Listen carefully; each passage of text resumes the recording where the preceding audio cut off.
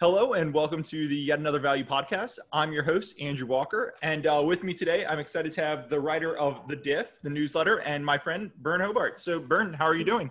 I'm doing great. Great. Well, hey, let me start this podcast the same way I do every podcast, and that's by pitching you.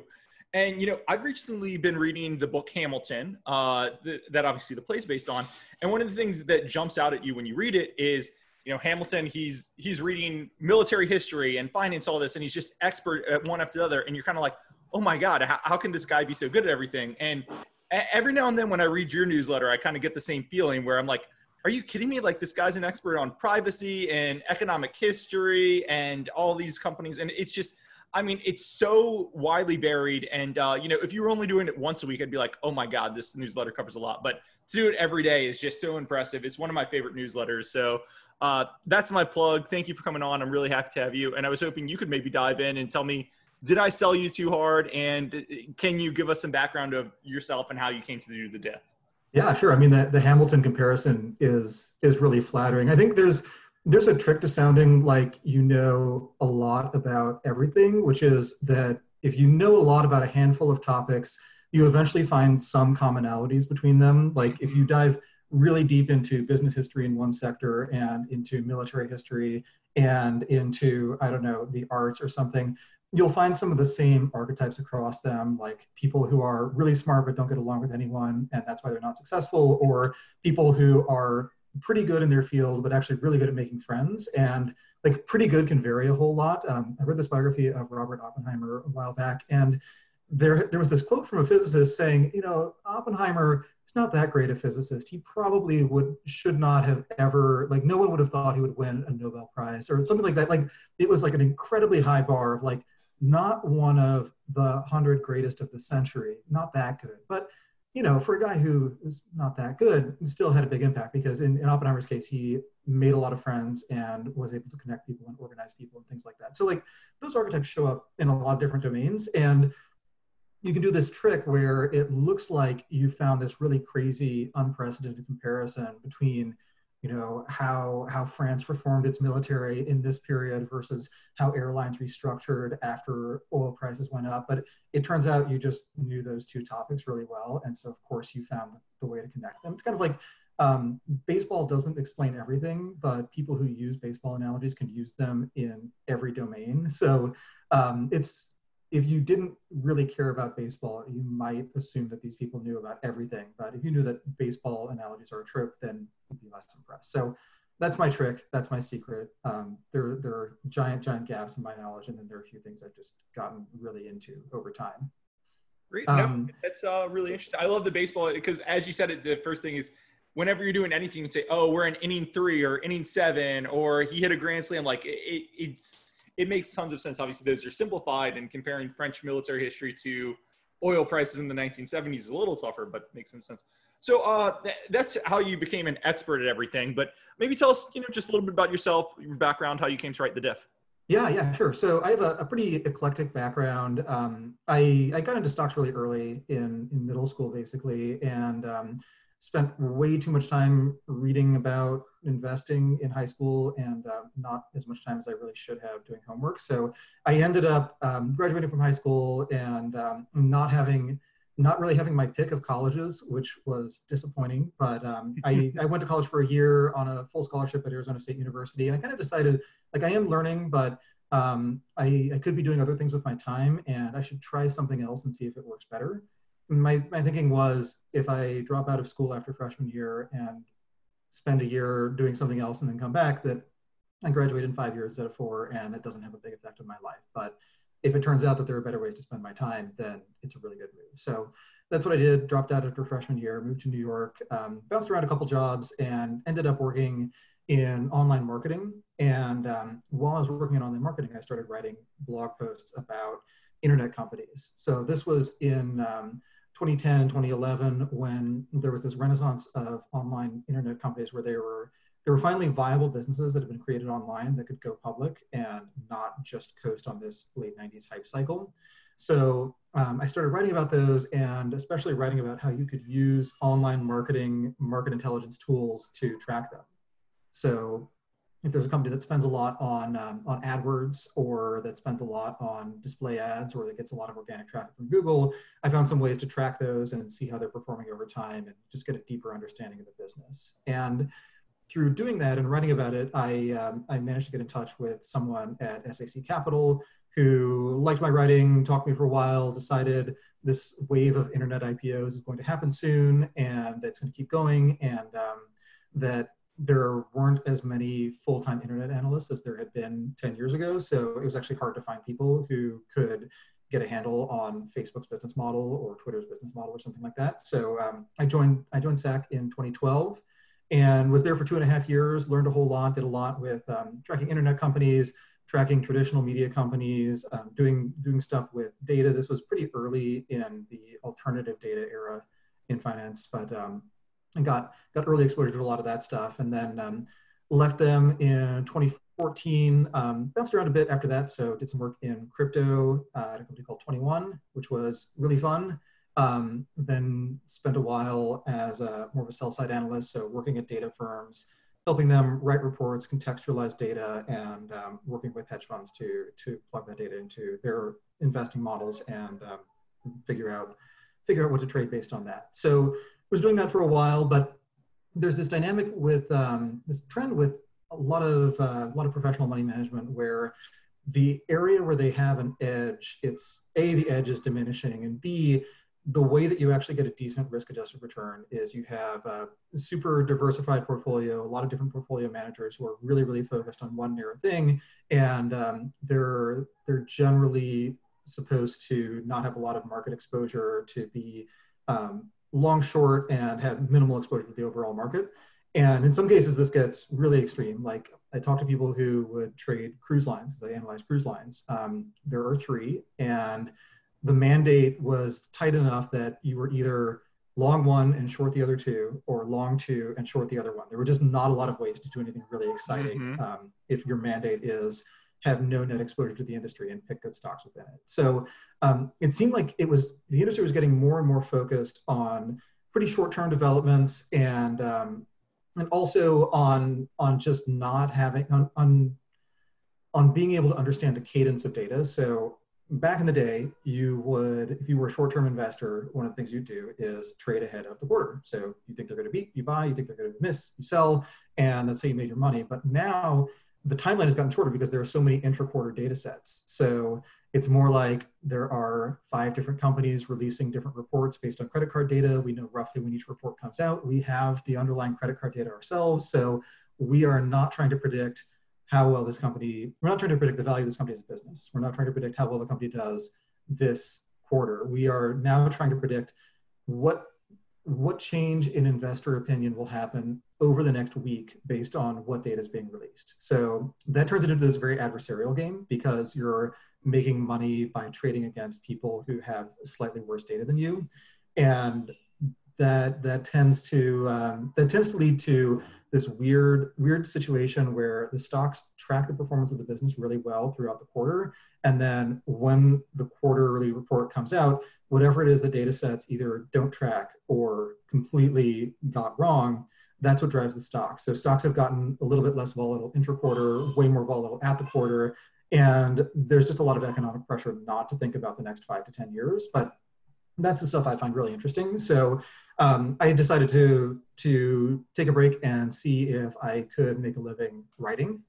Did that in a couple different venues, did some consulting as well. And then earlier this year, I started a subscription newsletter on Substack, the Diff, and that's been going really well. And I think part of what happened is that there are a lot of people who will read a given article and find it interesting or not, but it's really hard to create your audience every time you publish something. Mm-hmm. There are people who can do it, and that's part of why people use things like Twitter and Facebook. That's also why people work at mainstream outlets, is those outlets create your audience for you, or they help you create your audience. But with email newsletters, you can find people who are not just interested in one thing you said, but interested in the next thing that you look into, and who are interested in not just, are you going to follow these stories everyone is talking about, but are you going to identify weird stories that are not getting as much attention or that matter for the narrative around large cap tech stocks, but that are not usually thought of as relevant to large cap tech stocks. So that's a lot of what I do is I try to look for the inflection points,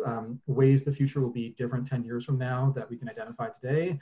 And then I try to look at how those are playing out. The other reason I call it the diff is that it's, so diff is a Unix command that just says, take two files, give me a list of all the ways they're different as compactly as possible. So what I'm trying to do is take the overall flow of news about about the macro situation and about tech companies, et cetera, and just try to extract what's actually valuable or what I think everyone is getting wrong and just publish that. So I'm not trying to do all of the news. There are a lot of people who do that, and so that's a very competitive area. I'm trying to do what the main news sites will typically miss or the connections they won't make. That was great. That was a lot. I actually, every time you hit on a different subject, very similar to your newsletter, every time you hit on a different subject, I had a different question for you. But, let me dive into one just for you, right? You publish the diff every day. I think the insights are great and everything, but you publish it every day. Obviously, that's a conscious choice. Why go every day versus once a week, once a month? If you're doing once a week, you could focus on specifically one story, dive deeper, make sure it's something you really want to be writing about. Where one of the issues with, if you do something every day, some days there might just be nothing you want to write about. So why go daily versus weekly, monthly, yearly? Sure. So I do have some longer term projects. Like I'm working on a book with a friend, and that is a multi-year project. We thought it would be a shorter project, but it's gotten more finance involved. Books, finance, fantasy. So this one, semi-fantasy, I guess. It's about the, so there's this book, The Rise and Fall of American Growth. It's all about how productivity growth was really high in the middle of the 20th century. Mm-hmm. And it looked like it was just getting higher and higher and higher. Every half century, something would change, and the rate at which growth would accelerate. And then things started slowing down around 1971, and no one really knows why. And part of this book is trying to look at some of the specific moonshots that really drove a lot of growth. And one of them is a literal moonshot, the Apollo program. That's the chapter we're working on right now. So we're just trying to understand everything about the Apollo program that made it work, whether that's the political setup, like how did this get approved? Why did we decide to spend, I think in present dollars, it's over 100, maybe $200 billion. Why do we do this for this sort of vanity project? Was it that little? It was, I think, 20 billion in dollars at the time. I could have this off. It was a significant chunk of GDP, and maybe it speaks to how warped I am by like the current budget deficits and spending and stuff. But you say 200 billion, I'm like, oh, that's like less. That's one bailout package right now. Well, yeah. There's also the fact that real GDP is a lot higher now. So yeah. And when it's always tricky to make these long-term historical comparisons, because the farther back you go, the less you're actually comparing meaningfully similar quantities. Like if you look at GDP in a subsistence economy, discretionary income is basically zero, because everyone works really hard to generate enough calories not to starve to death. And most of the time that's what happens, and they don't starve to death, and then occasionally they do. So you can say the market value of wheat was X, and this is how much wheat was produced in this country, and therefore their GDP was Y, but it's not GDP in the sense of you could actually shift it around. Like, a defense budget means people are dying. So that makes the comparison hard. But then if you look today, one of the reasons our budgets are so high is that we have a lot more services, especially healthcare and education. And we have a lot more people who are out of the workforce, mostly for demographic reasons. So a lot of our budget just goes to things like that. And that's part of GDP, it's part of the federal budget, but it wasn't nearly as big a factor when life expectancies were shorter and there were fewer fancy ways to save people's lives at great expense. Regardless, it was a huge expense. It's not the kind of expense we do anymore. It was a hugely risky project. Like we literally didn't know if it was physically possible.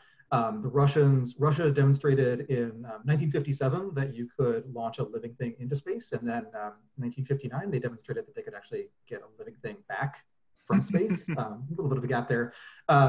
Apparently there are still living descendants of the first dogs that Russia successfully sent into space and then retrieved afterwards. They're still around. Those are old dogs. Descendants. Yeah.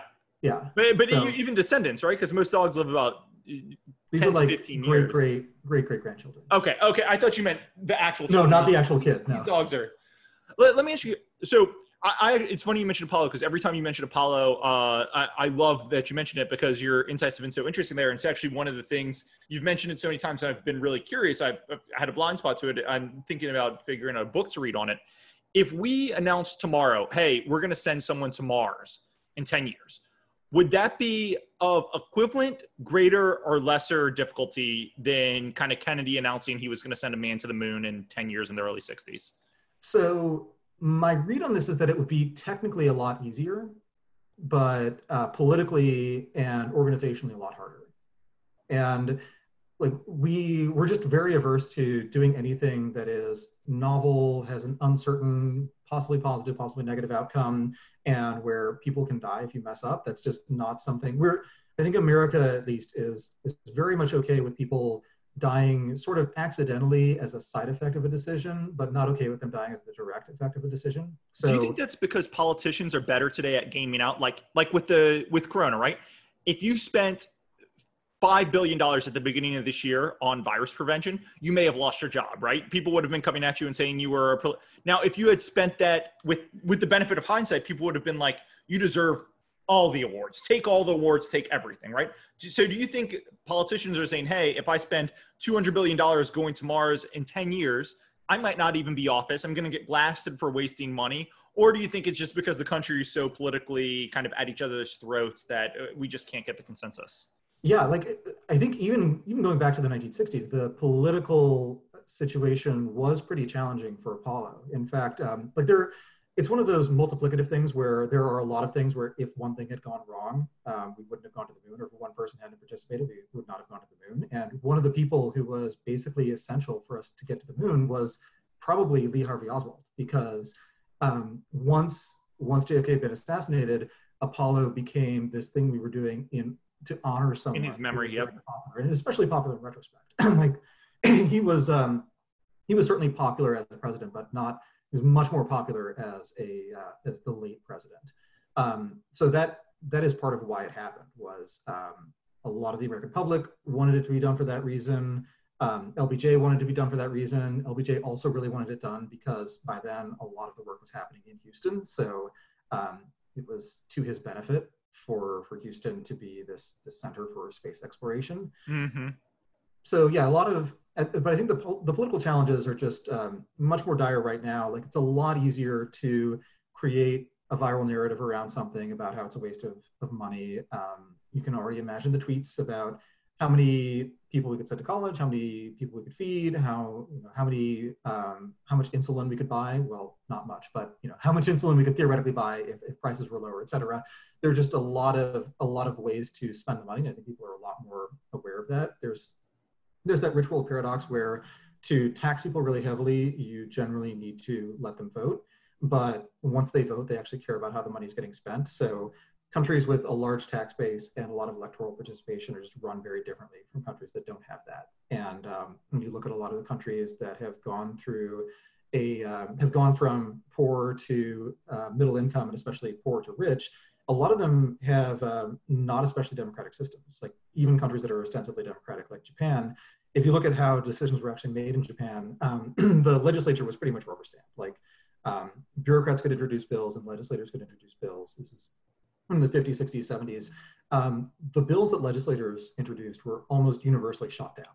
They would just get voted down by their legislators because it was usually someone would say, well, in my hometown, we should build a big bridge. And then everyone would say, well, that's tax dollars from my hometown that don't go to my constituents, so no.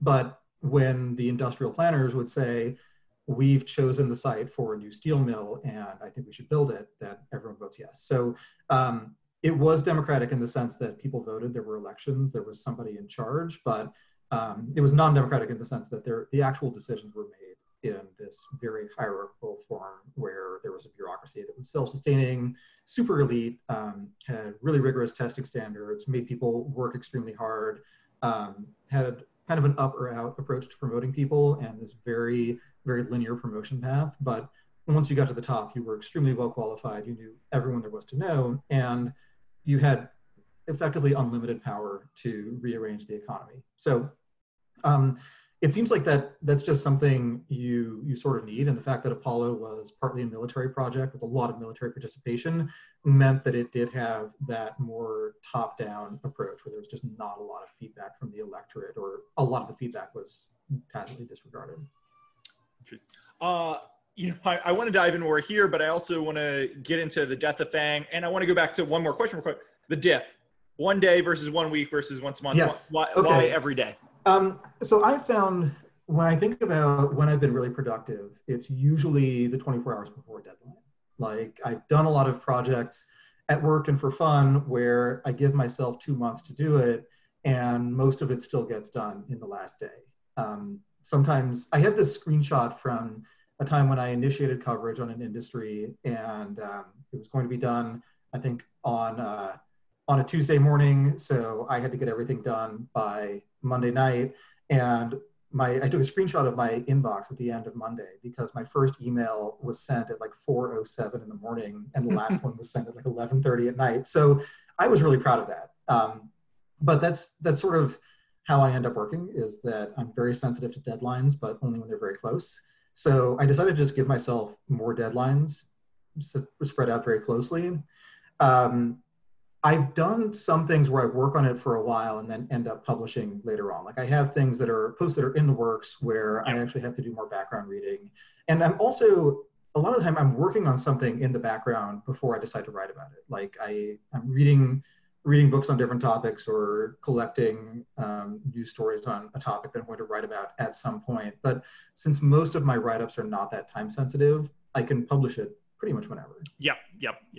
No, that's it. And I love the point on deadlines, because like one of the struggles I've had with COVID and working from home is like, I like my structure, right? So I was wondering if having something every day, like I come in for you, if it was for you, I come in every day and I start writing. And I know I need to get tomorrow's newsletter out. Like, if that structure was helpful, because for me, COVID, it's been so hard. Like, my structure was, hey, I wake up at 6, I leave the house at 6:45. I'm at the office by 7. Work from 7 to 5, 7 to 6, take a break for lunch stuff, come home, get a little bit more work done. Not having that structure of getting out of the house has kind of made, I feel like I'm working as much, but I'm more scattershot because I don't have that rigor. So I was just wondering that. Anyway, anything else here, or are you ready to move on to Death of FANG? Yeah, let's do Death of FANG. Great. So this week and I've been honored. It was inspired by a post of mine where I said, hey, if you look over history, the market leaders in terms of market cap at the start of the decade, very rarely do any of them survive to be the market leaders at the end of the decade. And right now, kind of the FANG stocks, Facebook, Amazon, Apple, you can throw Microsoft, Google, and Netflix in there. They just seem inevitable, right? They're the biggest companies, the most profitable, most powerful, fastest growing.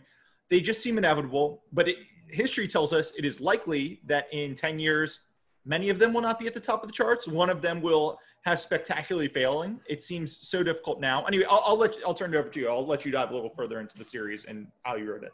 Yeah. So the way that I thought about it was, as an investor, you're always being paid to take risk. And you can think of the equity risk premium as that payment. And there has to be some risk. Like, it's if there's no risk, it's a treasury. So part of the exercise was just asking, what is the risk that you're actually getting paid to take when you buy Alphabet or Facebook or Netflix? And you can give the obvious answer of some of these stocks look really expensive. And I didn't really touch that at all, because when I look at their business models, most of them have some form of recurring revenue, and they have some way to invest OPEX and get very high margin incremental revenue over a very long period. So when rates are really low, that kind of model is extremely valuable. And depending on what assumptions you make, you can easily mess up your discounted cash flow analysis and say these companies have an infinite value. Like, if you make the right assumption about what long-term inflation looks like, what long-term rates look like, and how much Netflix can increase prices over time, you can easily get to an argument that actually the net present value of their cash flow is infinite. So that's clearly not true. Clearly something can go wrong in the meantime. But I wanted to look at some of the explicit reasons that a particular company could do poorly. So for a lot of these write-ups, regulation is a factor, but it's too easy to just say, well, Facebook could be forced to divest everything they've ever bought, and then they'd be worth less. It's more fun to go through the event path, because That could have happened, but it didn't happen. So what will make it happen is, I think, the interesting question to ask. And look, let's stay on regulation for a second. So I think you and I emailed about these a little bit. I was I was really thrilled to talk about it, but you obviously drove most everything. But regulation was the thing we kept coming back to for a lot of these guys, right? Like what happens if regulation? And, I guess history, I was telling you earlier, to me, history suggests that regulation is not what kills an industry. And I think you had a different take on it. Like to me, the last time something really got killed by a market leader getting killed by regulation, it was very difficult for me to come up with one, but you had a couple of different ones. I was hoping you could go through those maybe. Yeah, happy to. So I suspect, like I've seen this pattern where when there's a category of company that becomes the largest by market cap, or like one of the most significant by market cap, there's usually some kind of reversal, and often it is driven by policy. Mm-hmm. Like the more powerful an industry gets, the more it becomes a threat to the government's ability to do things. And governments are much more powerful than companies, so they respond to those threats accordingly. And my thinking was, if you look back at 2007, the banks were becoming huge, and financial revenue financial profits as a share of S&P profits were at historically high levels. And you can't really point to any regulatory change that forced those companies to get smaller. There were always these incremental tweaks. You could say that some of the relaxing of mortgage standards created this race to the bottom, and that since mortgage availability affected housing prices and housing prices affected mortgage default rates, that it indirectly regulation killed them. But that certainly wasn't the purpose of regulations that favored lower standards for mortgages. What I think you can say is that you can only have a huge financial sector if the government is willing to backstop major banks, if the government is willing to do the very traditional central bank approach of, when there's a liquidity crisis, which we know there will be at some point, we will lend to everyone who needs it, and we'll make sure that the system doesn't run out of cash, even though it might take an equity hit. And that didn't really happen in the 2008 crisis. Especially, part of what happened was just a lot of the people who had short-term dollar borrowings were not in the US. So it was just more technically and politically difficult to get dollars to where they needed to go. But also the system had gotten really, really complicated to the point that it was kind of unclear what the magnitude was. And then once it was clear what the magnitude of the dollar shortage was, it was just politically really hard for the Fed to say, things are going really, really terribly, and everyone is suffering, and that's why we're giving hundreds of billions of dollars to big banks. And they still get politically punished for the fact that they did that. But it was the right decision as step one of dealing with the crisis, where step two is make sure that they don't get that levered ever again, and make sure that they don't have as much reliance on short-term wholesale funding. And that, to a large extent, has happened. Like, if you look at the way banks have performed in this crisis, they've done a great job. And part of the reason is they have a whole lot more capital. Let me ask you a question on this crisis. So I haven't thought deeply enough through this yet, but in 2008, you can remember like the days where the House first voted down the bailout package and markets were down 700. And obviously I think markets drove a lot of what happened here, right? Where, hey, we're not going to shut the country down or something. Stocks down 10%. Okay, we're going to shut the country down. But one of the things the Fed did here was they stepped in instantly, right? I mean, for a second, it looked like everything was going to freeze, and the Fed said, they just sprayed everything with liquidity. Do you think that was them learning lessons from 2008, or was there just some different mix of kind of political power here that resulted in that? Why do you think the Fed was so much faster, so much more aggressive here? Yeah, I think that's exactly right. I think they learned a lot from 2008, and one of the things that they learned was, or maybe internalized, was when people start running out of money, there are a lot more companies going through a liquidity crisis than you see in the headlines. And part of having a sufficiently high risk tolerance such that you lever up way more than you should is you also have the risk tolerance necessary to just extend and pretend day by day and not admit to your creditors that you're totally insolvent. So when you see some liquidity crises, you know that it's getting worse. The other thing that they learned, one of the constraints in 2008 was that oil prices were so high that the Fed and ECB were worried about inflation up until the summer of 2008. They thought that was a bigger problem. So they felt like they had a lot less firepower. And then, of course, oil prices crashed right afterwards, and the oil supply situation is totally different now than it was then. So in some ways, the Fed did a lot better. In some ways, the Fed just had fewer constraints because of frackers. And those two things, the confluence of those two things, just meant that the Fed was way more effective this round. It's just funny how everything is somewhat loosely connected, right? Like who would have thought frackers had some incremental thing in helping the Fed bail out the COVID crisis? But something you mentioned when you were talking about the government, when a sector gets big enough, the government likes to start shutting it down because they see a threat in it, right? Financial profits got too big. Financial people have too much power. The government maybe starts to crack down. I mean, you say that, and I say, what has the potential for the most power? And tech obviously has the most profits, but it's not just that. Like we've seen from 2016 and all across the world, tech can also literally influence the voters and literally change the government. So you say that, and I say, oh my God, like just alarm bells are going off in my head. Regulation is going to come for this probably harder than anyone thinks at some point. Yeah, I think that's fair. The tech companies are in a really tough situation because in some ways they are just reflecting the way that human beings behave. Yep. And people spread rumors, people vote for dumb reasons, people try to influence other people to vote also for dumb reasons.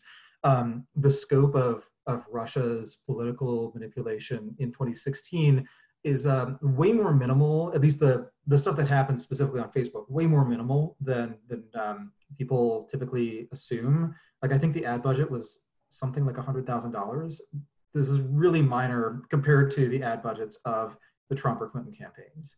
And they were not just trying to help Trump, they were also just trying to cause chaos in all sorts of ways. So they would do things like try to hold 2 rallies for very Black Lives Matter groups. And Black Lives Don't Matter right. Yeah, from each other. Yeah, exactly. So they were certainly trying to cause trouble, but the extent to which my working theory is that they wanted Trump to lose by a small margin because they knew that if Trump thought that he almost won and somehow got cheated out of it, that Hillary would have no legitimacy or far less legitimacy and far less political flexibility. I think that's what they were gunning for. I think they overshot, and I think a lot of people just underestimated Trump, and they underestimated the extent to which the polling data missed people who were more likely to vote for Trump. And we still don't understand entirely how that happened. I hear that, but I also think there's something with, and I don't want to get too into politics weeds here, but I think there's something with James Comey's letter. We're reopening the case, 6 days before the election. Yeah, that was just wacky. I still don't understand what he was thinking. Yeah, it's just absolutely insane. But anyway, let's see. So let's go back to, so you did it on Facebook, Amazon, Apple, Google. I think you had one on Netflix and Microsoft today, right? So Amazon's tomorrow. The last one in my room. Yep. So that's 6 companies. When you were writing these, what was the company you were most surprised when you were, hey, I went into this thinking they were bulletproof, but oh man, I see some risks here. Or conversely, hey, I went into this thinking I see some risk here, but as I dive a little bit more into it, I think this is a lot stronger than I thought.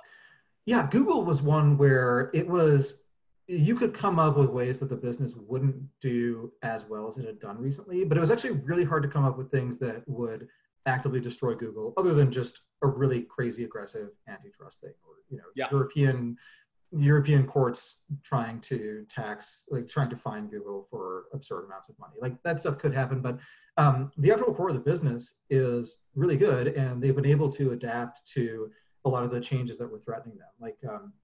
For a while, when people were bearish on mobile as an advertising medium, there was that concern that search is moving to mobile faster than Google's getting good at monetizing it, and Google is able to address that by just integrating the bidding and basically doing a lot of the optimization for the advertisers.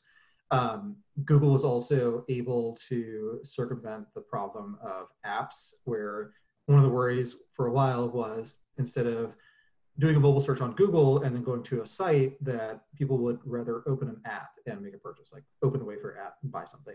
And now Google lets you link to individual pages in an app. So the ads can point to exactly where they should be. And since apps convert really well relative to mobile pages, that actually meant that it was optimal to bid more for those clicks. And of course, the value of someone who signs up does a search, purchases a product through an app, and then is logged into that app, and you can bother them with push notifications, and you have more data on them. That's pretty high as well. So a lot of the things that looked like risks to Google also looked like things that Google had dealt with. And the core search business, like typing text into a search bar and getting a list of links, that's a business with really, really strong network effects, because you want to continuously improve search results, and the way to do that is looking at a lot of clickstream data and seeing what search results work and which ones don't. And then the other thing that they've been doing a little bit of over time, they've experimented with over time, is trying to build more vertical search, where instead of sending you to a page, they might send you to a tool that's Google controlled. And the way that I think about this is for something like hotel search, where it used to be you Google hotels in NYC and you get a link to hotels.com and booking.com and Expedia and all that. And now you actually get a search interface and you can shop directly, and then that shopping is fulfilled by one of those online travel agencies. I think the way Google was thinking about that was, we don't want to give any advertiser a conversion rate advantage, or we want to minimize the conversion rate advantage for advertisers, because when the best advertiser has a really large advantage, they capture all the incremental value of bidding for the top click and paying whatever they have to pay to be number one, and then getting all the incremental traffic from that. Everything they do to improve their conversion rate also improves their ROI on those ads. And that means that the more they improve their search relative to Google search, the more they benefit from the Google search they're getting. So Google's very afraid of that, and Google wants it to be a level playing field when Booking.com and Expedia, who have phenomenal conversion optimization teams and phenomenal advertising teams, like when they're competing with smaller OTAs, Google wants it to be a more fair fight, because that's also a fight where those companies have to pay a larger portion of their margin to Google. Let me click on that real quick. So when you broke it down like that, obviously, I think most people knew, hey, the reason Google is opening their own, book through Google Hotels instead of Expedia or something, is because they can capture a lot of money by doing that, right? Like if they offer it themselves. But originally when I heard of it, I kind of thought, this is a mistake. It all comes back to regulation, right? Like Yelp sued Google because Google, instead of showing Yelp at the top, Google started doing their own. And that's big bad Google beating up on Yelp. Opening up hotels, opening up airlines, that's big bad Google. I don't think anybody would say little old Booking.com or something. But if you piss off Booking.com, you piss off Yelp, you piss off enough of these people, there's political enemies to be made there, and regulation will come down on you. Do you think they thought that through properly, or do you think this increases their kind of regulation risk in the long term? I'm sure it incrementally increases their risk, and I'm sure that's part of what they discuss. And in fact, I think that's really the way to think about how these risks affect big tech companies, is that it's not so much that they will be forced to undo something and that they'll pay a big fine. It's that now they have more meetings where, instead of talking about, is this product going to be profitable, they're talking about, is this product going to be legal? And is this product going to, if we launch one more vertical search, does this mean we don't just lose that, but we lose every other vertical search product we've launched? So it makes them more cautious. And that was part of what I talked about in the Microsoft write-up, was just Microsoft spent a long time trying very hard not to be sued, and as a secondary goal, trying to grow their business. Since a lot of these companies are growth companies, the multiple can re-rate pretty strongly if they go from a growth company that you can count on to keep launching new products and keep monetizing the usage it has, to a company that you know what you're getting and it's not going to change that much. And so there's no optimistic outcome. It's just stable. Or it's like, for Google, it's actually kind of lumpy, because they're a variable cost for all of their advertisers, and they're the easiest cost to turn off. So everyone can cut spending to zero. When you compare Google and Facebook, with Google, since they're selling ads that are targeted to individual searches, when spending goes to zero, it's not like there are other bidders for that inventory. Whereas with Facebook, and this was Ben Thompson's excellent point a couple of weeks ago after the boycotts, when a branded advertiser stops spending on Facebook, prices tick down until the direct response advertisers can afford to bid on those page views. And since the ads aren't targeted to any one topic, they're just whatever you see when you're browsing Facebook, the ad inventory has a lot of potential bidders. And everyone in online gaming has built their entire business around what is the ROI at various price points for Facebook ads. And this is, Google saw this in March and April, right? Like, if you were searching, they make tons of money on hotel bidding, right? March and April, travel goes completely away. And I think Expedia said, hey, we cut out $1 billion of Google advertising, right? So absolutely. One of the things that struck me when you and I were emailing about this, like you say, hey, what can kill Google? And your first thought is, oh, search goes away, right? For some reason, search goes away. And then you say, oh, well, Google also owns YouTube, and Google also owns Gmail and Google Docs and Waymo. And we can debate the value of all of these, but there's no doubt that there's somewhere between some call option value to just tons of value in YouTube, right? So all these guys tend to have it. Amazon has Amazon and AWS. Apple's pretty much only Mac, but the one that strikes me is Netflix, right? Netflix is the only one that is really a pure play bet on one thing. Netflix is a pure play bet on streaming. So when you wrote this up, where did you fall on the risk of Netflix going away? Yeah, so Netflix was the one that I thought had the most risk because streaming works as a product. It works really well. Netflix has a lot of great shows, but streaming also works as part of a bundle of other things. So Amazon Prime. Exactly. So Amazon's doing that a lot. And AT&T is doing that as well, and Spectrum is doing stuff as well. So you have a lot of different companies that are saying video content can help us reduce churn for something that has a much higher dollar value. And so even though our margin on video is not great, the actual dollar ROI on adding video to our bundle is really great. And Netflix still has differentiated stuff, and they've really worked hard to build out a library that no one else can match in terms of just how many shows they have that are total cultural events. But as more companies try to create a subscription product that includes video but is not based on video, that means bidding up on the production cost for creating new video content. And there was a piece in the Journal, I think a couple weeks ago, talking about some of the smarter real estate PE shops starting to buy film lots because they, in places like in California, it's just hard to build new stuff. And so if there's higher demand for the existing lots, then that just means higher rents. So you could expect some inflation there. That market on the TV production side, my understanding is that it's pretty heavily unionized. Like you can't really hire a crew unless all of them are union, basically. So unions are pretty good at taking any kind of increase in margin at their employer and turning that into higher wages and fixed higher wages. So you would tend to have those expenses ratchet up when times are good. They don't ratchet down when times are bad.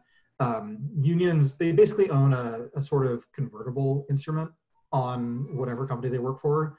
So when things go really well, they ask for profit sharing. There were cases with the airlines where one of the unions was offered profit sharing. They said, this is stupid because airlines don't make money, just pay us higher wages. And then I think this was American, when the airlines started actually earning really high profits, the unions were like, you were the only major airline that doesn't offer profit sharing. And this is outrageous too. So it's a convertible. And it's really tough to run a profitable business when part of your cost structure owns either equity or debt, depending on which one's better to own. So that means that Netflix would face some pressure on the revenue side, where if every other video subscription is free because you're already buying Prime or you're already getting internet access, and then Netflix is the one you pay extra for, that's a tougher sell. And then they face the pressure on the cost side.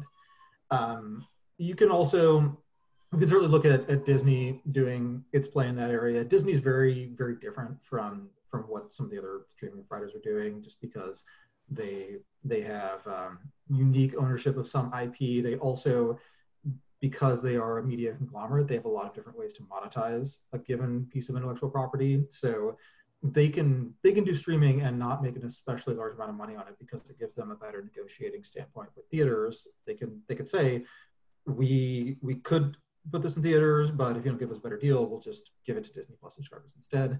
And then for the content that in the back catalog that gets a lot of interaction, but that Disney didn't know was popular for whatever reason, then they can make more money on that with their parks.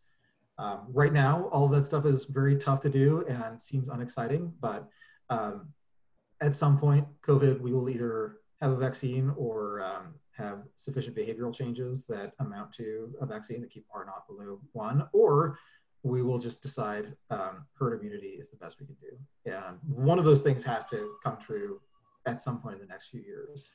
Yeah, with Netflix, the one thing. So my last podcast with Mario Shpeley, there was a quote from the Uber CEO where he said, "Hey, look, all of our competitors for a long time had basically a zero cost of capital, and when all of your competitors have a zero cost of capital, it's tough to show off your network effects, right? Because everybody else can just, who cares if they can bid at a loss? And with Netflix, the thing I worry about is I have no doubt they have network effects, right? They have the best users, they have the most users, the best data, all this type of stuff. I have no doubt about that.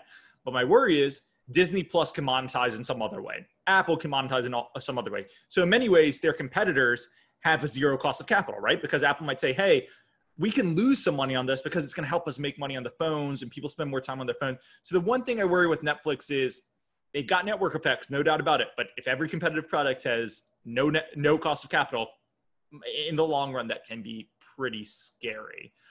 Speaking of Apple, that's just the one. To me, they're the most exposed to regulation just because you see it with the Epic Fortnite battle right now with the App Store. I could see a lot of different ways it goes, but they've got everything locked in. If you want anything on iOS, anything on App Store, you have to go through them. I think they're probably the most exposed to regulation. Maybe Amazon just because they're such a big beast, but I think probably Apple's the most exposed. Just maybe dive in for a second. Do you agree with me there? Dive into how you could see kind of Apple, the largest company in the world, getting killed. Yeah, sure. So Apple, I think, was the one that is usually included in some variant on FANG that I did not end up writing up because I wanted to do 5. It was pretty arbitrary, but yeah, Apple is definitely exposed to regulation. They're exposed in the sense that there's the whole antitrust risk around the App Store, and that we still have to develop some new theory of tech antitrust that can deal with this because. They don't have a monopoly on smartphones, as they point out over and over and over again. Google does charge the same thing. So it's really not as if they're charging extortionate prices for something that they control. It's more like they're charging market prices for something that is really valuable. But maybe that's somewhat collusive or like indirectly collusive that both parties chose the same cut. Then they also have the regulatory risk of China risk. So a whole lot of their supply chain runs through Shenzhen. A whole lot of their revenue is China revenue, and that just gives them a lot of service area for getting hit by any kind of foreign policy of any sort. So whether it's China has started telling them they have to actually follow some of the rules that they've been skirting before. They have this special tariff zone, this bonded zone where they do a lot of their manufacturing. So they get special tariff treatment in China. That could go away. WeChat gets banned. And gets banned globally by the U.S. or like if U.S. companies are not allowed to let users download WeChat, then iPhones in China are worthless, or at least they're a way to signal I don't actually live here. So that takes away a lot of their revenue. So they have a lot of this random regulatory exposure, and then on the App Store. Maybe the better outcome for them is that they make some kind of concession to Epic and to publishers and to everybody else who is now saying that Apple takes a huge chunk of the revenue, doesn't provide nearly as much value, and that it's just not fair and not appropriate, and that they're bullies. Like all of that is true. A lot of it is sort of something they backed into. Like early on, they just didn't think the App Store would be that big. They thought it would help them sell phones, and as it grew, the pricing became more of a sticking point for participants, but it was there was no real catalyst until now for them to actually adjust that pricing.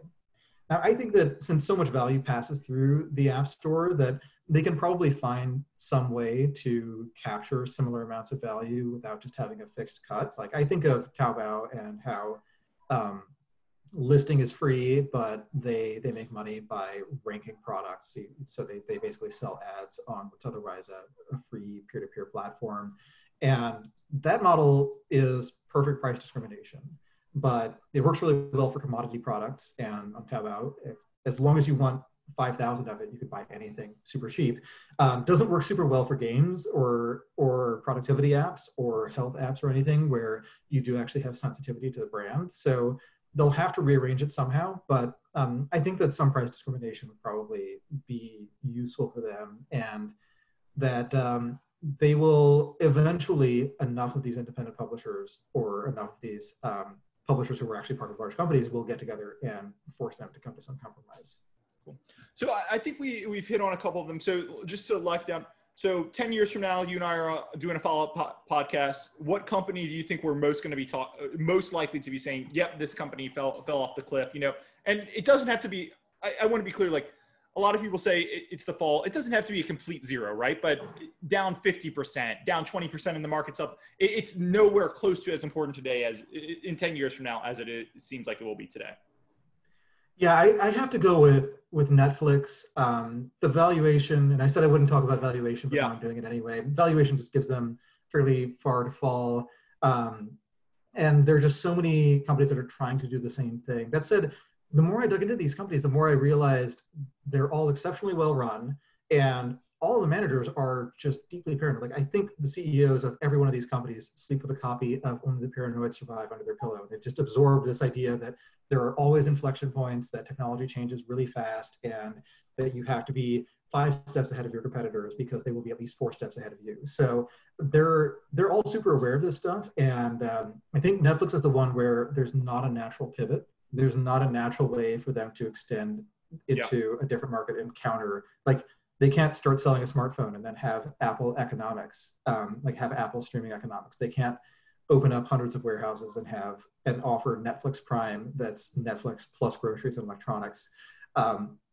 They probably are not going to start an ISP, although they certainly have cheap capital, and that's what you need. So maybe they'll do something like that, or threaten to, or joke about it on a conference call. And, as a cable shareholder, I shudder to think that. No, just on the CEO, you know, it's interesting you say it, because the one I think of, you know, I go through all these in my head, and most of them are founder-led, right? Netflix founder-led, Amazon founder-led.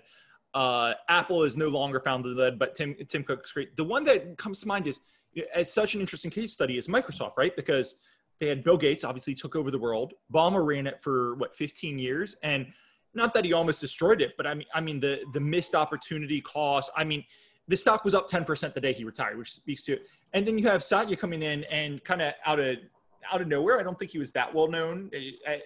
I'm not super deeply plugged into the circles, but he's just the one that's most surprises me, because he's not a founder, but I think he's proven, as you said, he digested the Paranoid Survive, and just for him to step into that role and be so successful, you know, it's really interesting. And then Microsoft under Ballmer is interesting as the case study of, hey, these companies that seem bulletproof, they miss 10 years worth of trends because they've got a bad manager. And this is what ends up happening with them.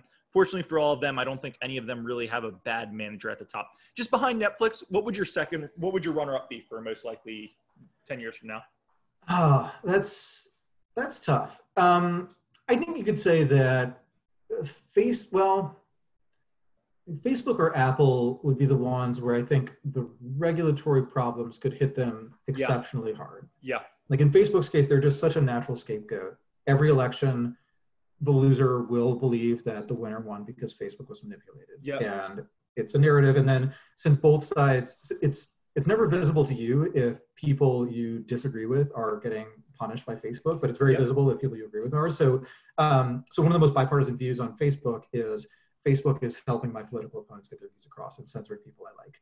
So there's just a lot of willingness, and we just have to find something they actually did wrong. And we have circumstantial evidence from Zuckerberg's IMs and his text messages when he's trying to buy Instagram.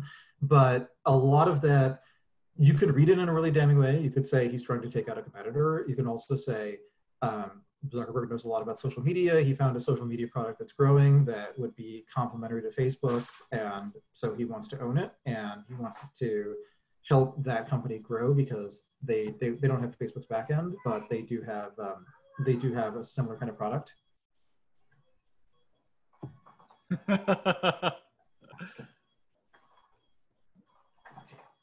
Got a kid coming in here? Yeah. She's, now she's in my bed. Right. How old are your kids? So I have a 1-year-old, a 2-year-old, and a 4-year-old. Oh man, I can't believe you found an hour child. You know, one of the questions for you was, how do you write so much having young kids? Yeah, that I mostly, my wife does a really good job making sure that happens. So I basically work a normal plus length of time in a typical day. My schedule has shifted around a lot over time, but I generally get several 3 to 4 hour chunks to just work on stuff each day. So that's it. I spent a lot of time on this, and that's how the output gets done. Last question, because I can see the kids are popping in, so probably time to wrap this up. Just, we covered, FANG Plus, whatever you want to call it today. That's a lot of tech companies we didn't talk about. Spotify, Shopify, Twitter, TikTok, Snapchat, Tesla, Uber, Stripe, PayPal, tons of legacy tech companies. Out of all the companies that we didn't cover, all the tech companies we didn't cover, who do you think would be the most likely 10 years from now for us to kind of lump them into the FANGs and say, this company is inevitable? Of the ones you mentioned, Stripe has the best shot. Everyone I've talked to at Stripe is really, really smart. They're actually really nice, but they also ship, and there must be some dark secret there somehow, because usually they're like companies where everyone's really, really nice and they all get along really well together, and the product is what the product was 10 years ago, and they haven't added anything new. And then there are some companies where they're constantly launching new things, and like you talk to people who work there and you check their knuckles to see if the knuckles are bleeding because they had a fist fight with someone at the last conference or the last meeting they had. Like there are companies that are at both ends of that spectrum, and then Stripe does a really good job of shipping things that look great and work great as soon as they come out.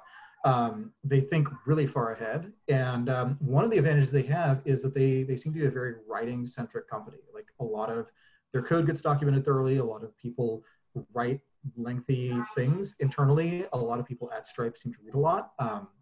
So it's a very, very word-centric company. And I look at Amazon, and that's one of the things that sets Amazon apart. But also, I guess when we look at a lot of these successful tech companies, when information leaks about them, typically the companies are run by people who write very long, but not excessive, thoughtful, impactful memos to one another. That's how they think. So I tend to look up to companies like that, whereas companies where the decision is verbal or the decision is made based on a PowerPoint or something like that, for whatever reason, that just seems like the wrong cadence to make long-term decisions. And with tech, you have to make a lot of short-term tweaks, but you have to have a fairly long-term outlook, because you have to design your company around how form factors change, how usage changes, how markets change over really long periods. One of the things I go back to when I think about that is Facebook. When they announced their Series A, it's the first press release you find if you scroll all the way back on Facebook's IR page or on their old PR page. The first press release, it says it's 2006. They say they've just raised their Series A, and it says we're going to invest in operating expenses, and mobile. So 6 months before the iPhone comes out, they think mobile is one of the most important things they can do. Great. Well, hey, actually, last question. This has been so much fun. When I launched this podcast, one of the first names I wanted to have on was you. So really glad to have you. I certainly would love to have you back at some point. Anyone else you think you'd enjoy hearing a podcast from, or you think I should talk to? I think, let's see. I'll have to get back to you. There are some good people who come to mind. I'm not sure which of them actually do podcasts. Like some of them are anonymous. Like one of the things I love about finance Twitter is that so many of the best accounts are anonymous, and they're able to speak a lot more freely, and they're able to be actual human beings, which is nice. Whereas if you have a professional account, you have to sort of pretend that you only have a professional life, or that you have this incredibly made for Instagram personal life. So like a lot of those people are super fun and can go really into the weeds on their topics of choice. But I'd have to think about who would actually want to do that. Yeah. So I'll have to get back to you. No, this is perfect. Hey, look, loved collaborating with you in a small way on the series. Love the Diff. Really enjoyed having you on. So thanks for coming on, and we will talk soon. All right. Sounds great. Thanks. All right.